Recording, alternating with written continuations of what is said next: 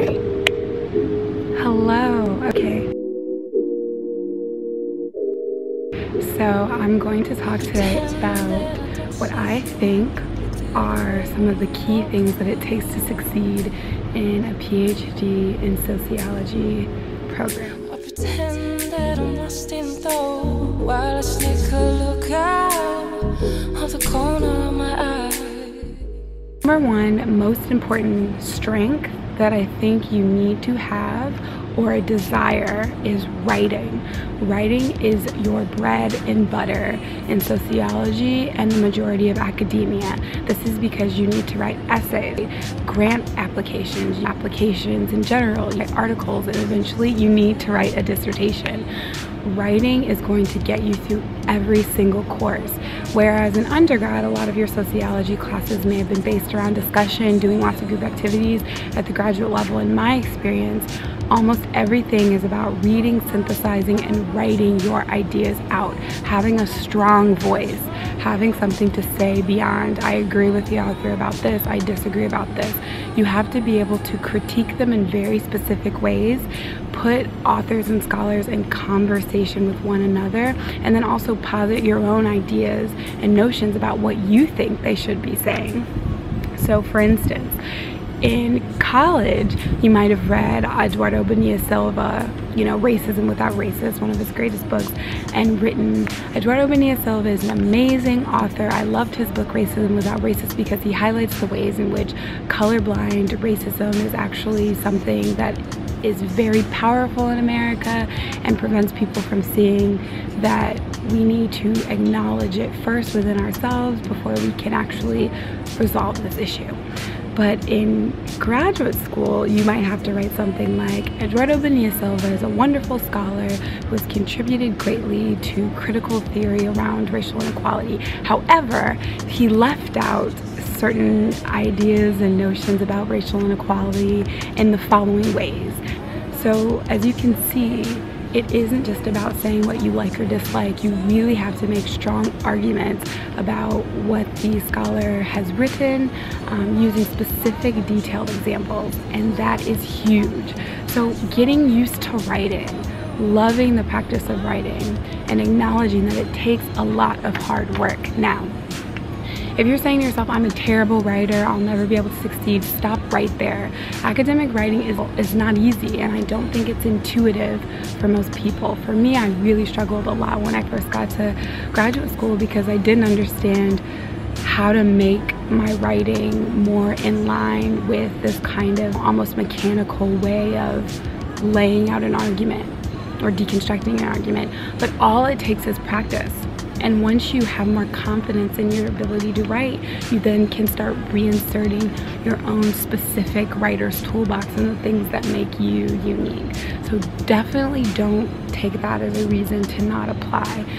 But it is a skill that you need to be able to embrace, and you also might need to make a writing schedule. So writing regularly, that's going to make it a lot easier to finish your master's, to finish your comprehensive exams, and of course, to finish your dissertation. The second thing that it really takes to succeed is reading a lot. You're going to have to read constantly. I'm talking a book or more per week per class. Obviously, we only have 24 hours in a day, and we spend hopefully about 8 of those hours sleeping, and then other things. You have to have a balance between school and other parts of your life. So you're not going to be able to just sit there and read. And literally, if you did sit there and read every single book and every single article word for word, you wouldn't have time to do it. So of course, there are the graduate ways of learning to get around having to do all of the reading, specifically reading the introduction, the conclusion, the first chapter, and then parts of the chapters in between, whatever is most related to the question that you're interested in. So you can find ways to get around it, but you're going to have to read a lot.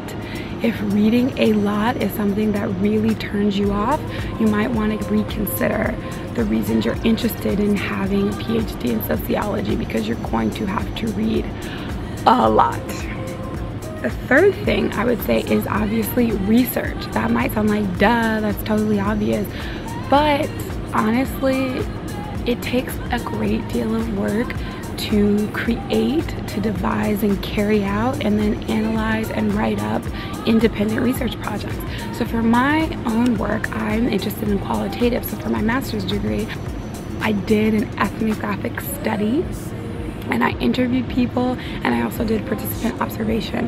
This takes a lot of work, beginning from the literature review, which is reading and writing previous works, people who have done research similar to the area you're interested in, and then doing your own stuff, and going back and rereading transcripts of interviews, transcribing interviews, adding more in, reading new literature, reading new books, talking to people. There's so much work involved in it. It isn't the same as just writing one term paper or doing one really in-depth essay. It takes a lot of work. Now, for those of you who may have done a thesis at the undergraduate level, you might already be conscious of this, but there also might be more specificity in what's required of you at the graduate level. So just be conscious that it's lots of research, and you're going to spend inevitably a lot of time by yourself thinking about these things, be it carrying out your research, or even if you want to do a quantitative study, figuring out your models and all that kind of stuff. It takes a lot of introspection and a lot of independent action and research to get it done. So just be conscious of that. The fourth thing that it really takes to succeed in a PhD program is teaching. Now, this is my program. I'm not sure that there is a sociology PhD program in which you don't have to do some form of teaching, be it TAing or maybe even instructing your own courses, but you have to teach. That means you need to at some point feel comfortable standing in front of a group of undergraduates and expressing ideas to them, working with them, mentoring them, responding to their emails, grading their papers, and working with a professor. You're going to have to work on your public speaking skills and your confidence in reading and teaching material. And for some people that comes easier, and for some people it's harder because they don't really want to teach, they just want to do research. But for the most part, you're going to have to do some form of teaching. So just be conscious of that. Now, this list is by no means, it's not exhaustive, it's not definitive, it's not authoritative.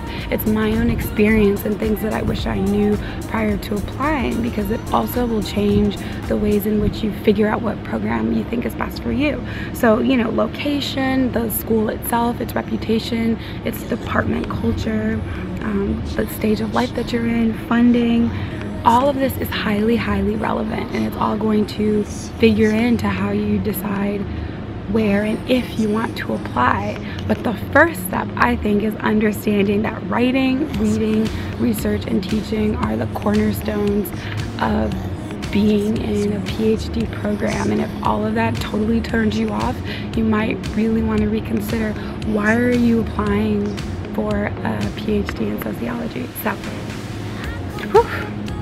that felt like a marathon. So if you have any other questions about, how I figured out what program I was going to go to, what it's really like, what the workload is like, or any of that kind of stuff, please leave me a comment. I'm really happy to help in any way that I can. I wish that I had watched a video like this when I was applying myself, so that's why I hope to help someone with this video. Thank you so much for watching.